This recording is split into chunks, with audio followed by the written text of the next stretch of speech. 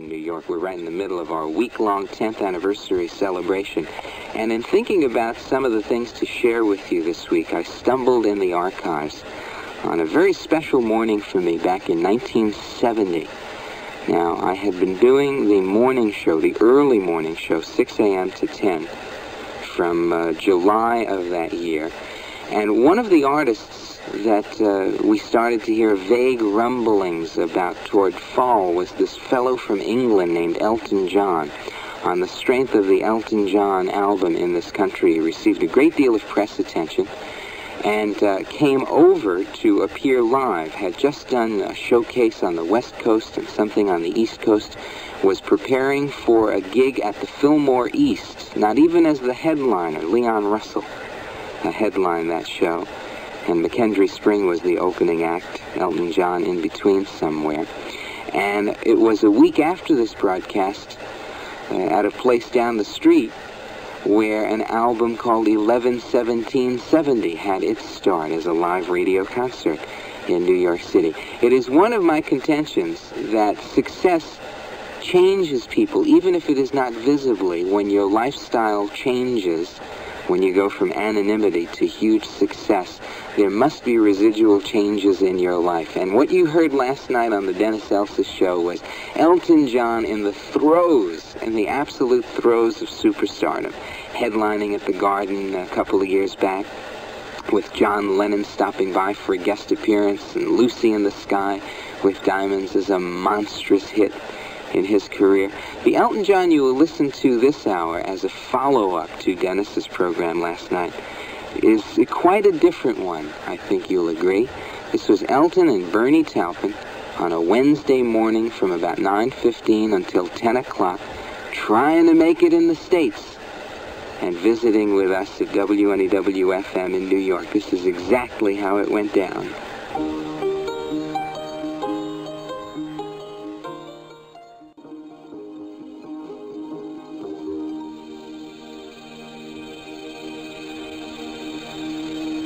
That's Elton John and Your Song at 16 minutes after 9 o'clock on a Wednesday morning. Pete Fornatale at WNEW FM in New York.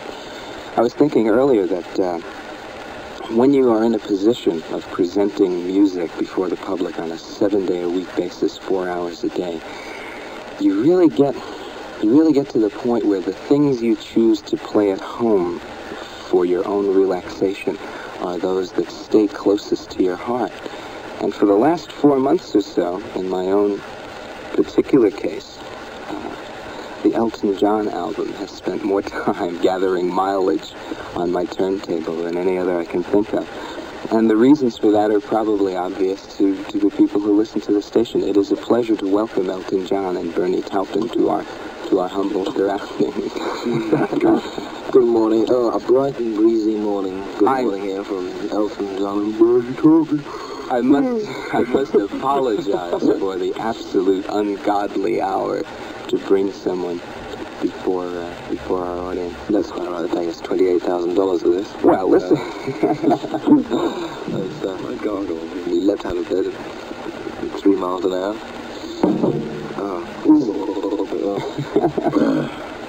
Elton, this is the beginning of what will encompass a lot of personal appearances for you in this country. Is it your first mass exposure to American audiences? Well, it's the first mass one. We came over about 8 weeks ago and did a mini tour. We wasn't really a tour. We played the Troubadour in Los Angeles for a week, and then the next week in San Francisco, we played the Troubadour there. And then we came to New York for exposure. In the Jim Morrison sense of the word? No. It was all very decent. Well, we played Philadelphia Electric Factory, which we're playing again this week, folks.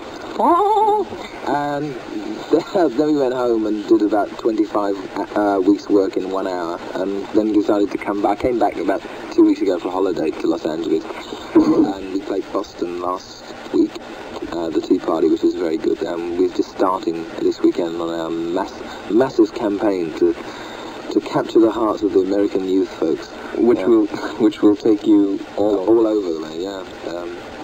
We're going to Philadelphia, Baltimore, Los Angeles, San Francisco, back to New York, Chicago, Minneapolis, Bridgeport, places like that. Do you get to see... And I'm really excited about it. No, I really am. Do you get to see any of the cities that you visit, or is it a hotel and stage thing? Well, I know Los Angeles very well. And San Francisco. How long we stayed there? Because, I mean, like, we stayed in Los Angeles for a week, and we stayed in San Francisco for a week, and that was easy to get to know, really. Philadelphia I quite like. Everyone said, you know, everyone goes to sleep in Philadelphia, but I quite liked it. First time I came to New York, I hated it. Really did, couldn't stand it. But still did.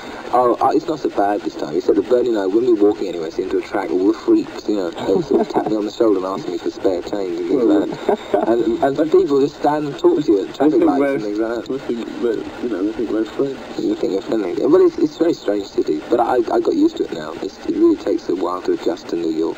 Yeah, it is hard for one like myself who has spent all of my life here to identify with what it must be like to come to it, you know. But as I say, we're getting used to it now. I really love, all the cities we've been to have been really friendly, you know. All the people have been very nice, yes. And they, Bern, they've been nice, and they? Bernie, you're lady the other day, nice lady. Lots of nice ladies, I'd imagine. Especially the ones in Boston. TV in-joke, which no one will get, except David Rosner and Margot Gurian, who might be listening. Perhaps. Bernie, your role in Elton's career is almost over. Finished when there is a revealed first here. All right, that's fine.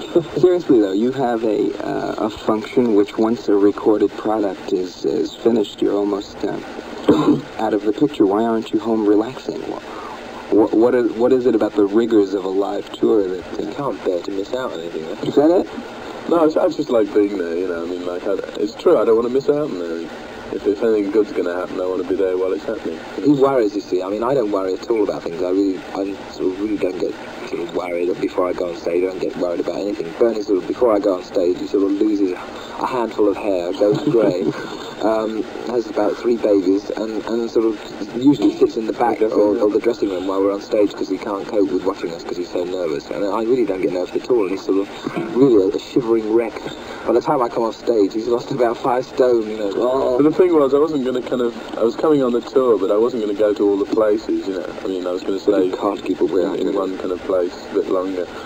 But now it looks like I'll probably kind of end up going everywhere, you know. Do you not have any performing desires of your own? No, can't say that on the air. Musically speaking, of course. No, not really. I mean, you know, everybody says, isn't it strange that you don't play anything? But I mean, as I always say, if I played any form of instrument, you know, we'd probably clash, you know, the musical kind of... How far back does this partnership go? About to the back of the wall. Yeah, I can't move back any further because the microphone was here. No, it goes back to 3 years ago. 3 years ago. 3 years ago this year. Oh, 3 years this year. We've been together now for 3 years. And excuse me, we're always like this. It's like Elton and Doris Waters, but you wouldn't get that. 3 years ago, I was playing in a group, and Bernie was chopping up wood somewhere or something like that. And there was an advert in a paper for songwriters from a record company, and talent. Record company needs new talent, so of course I immediately wrote in, and so did Bernie. Only Bernie didn't post the letter, he threw it away, and his mother posted it for him, which was, that's how fate takes a hand. And we got together, I went up to the record company. He never talks to me. Get out, Taupin, get out! I'm trying to tell this story, which I've never told before. Interrupt me, I can interrupt you. And I went up to the record company and said, listen, I can write songs, but I can't write lyrics. And they said, well, this little mangle-wurzel's written in from the countryside. And said that he'd really like to write lyrics. And so I got together with him. And I would like. And we've been together ever since. The first year and a half we wrote rubbish, absolute crap. We wrote just bubblegum type stuff because we had to. We were under pressure from our music publisher. And it was due to a guy called Steve Brown coming that we decided to write our own stuff because he said, you know, do your own thing, baby doll. And we've never written for anybody ever since. We just write for ourselves, you know. The little brown bag. We've sort of been writing seriously, really, for about a year and a half now, and it's gradually sort of built up from there. The stuff we wrote before we started writing for ourselves was absolutely appalling, abysmal rubbish. I've never heard anything so bad. And we actually, my mother keeps all the demos, you know, so we tied up in velvet ribbons and everything. And she started playing in there, and just before we came out, I just couldn't believe it. We were on heaps on the floor with laughter, you know, some of the things we wrote, we couldn't believe it. It was all, when we started out, it was just the end of the era of the psychedelic canyons of your mind and the Lemonade Lake bit, you know? And, it was just unbelievable. So, I think we got ourselves together now, Taupin. Well, this album literally came out of nowhere with a tremendous impact in this country. I can't understand it. I really can't, because it wasn't a hit album. It got to 45 in England, which is nothing, you know. Doesn't mean a thing. And I was on Uni, and I really hadn't heard of Uni. And people said, "Oh dear, you're on Uni Records. What a drag." And so I said, "Oh well, you know, we'll just have to take the rough with the smooth."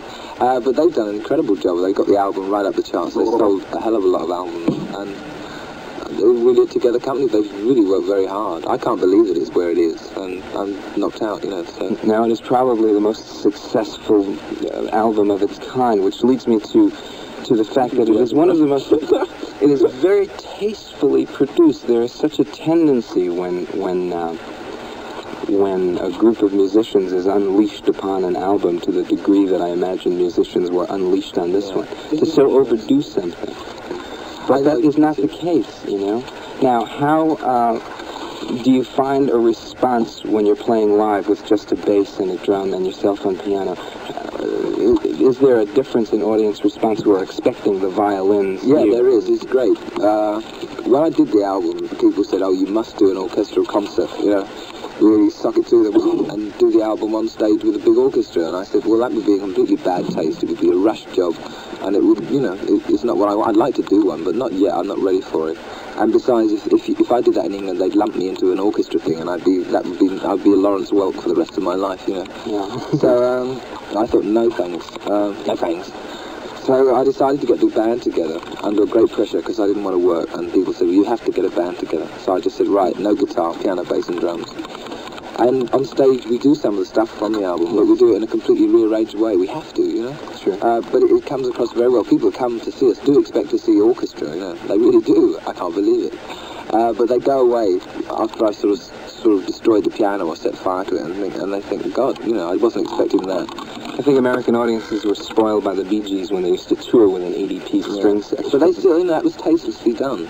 And what I'm going to do now is get the funky thing going with the band, and everybody think, right, Elton John, I'll go and see him in his band, and I'm going to do an orchestral concert next year. That must be an exciting part of the whole success syndrome, to have other people, as well as yourself, interpret the things that the two of you have done. It can be exciting. It can also be absolutely frustratingly or painful. Would you like to mention examples of either kind? No, we've had some very... Three Dog Night have done a couple of things which have been adequate, and they've admitted that they've been adequate. They discovered us over here, really. They were the people that sort of brought our songs to the American public, and we're very grateful to them. Lady Samantha, they did very well. Your Song, they did very strangely. But they're the people that discovered us. They took our stuff back with them, and they've been really great to us, you know. What's the mod? Rod Stewart did a good version of Country Comfort, only got the words wrong, but his voice is too much. Who else, Aaron? I can't think. I've heard so many. No, not that one. There's been some other adequate versions. Well, this one looks to be one, at least... Toe Fat wasn't bad. Oh, that's right, sure. That was about the only thing I liked on their album. This one looks to be one that commercially, at least, will do quite well. Yeah. And this is the first record that's ever been done of ours that I've been sort of up in the air about. I really... Oh, yeah. It's a compliment and a half, you know. Okay, far out. Let's get into it. This is Aretha Franklin and her song.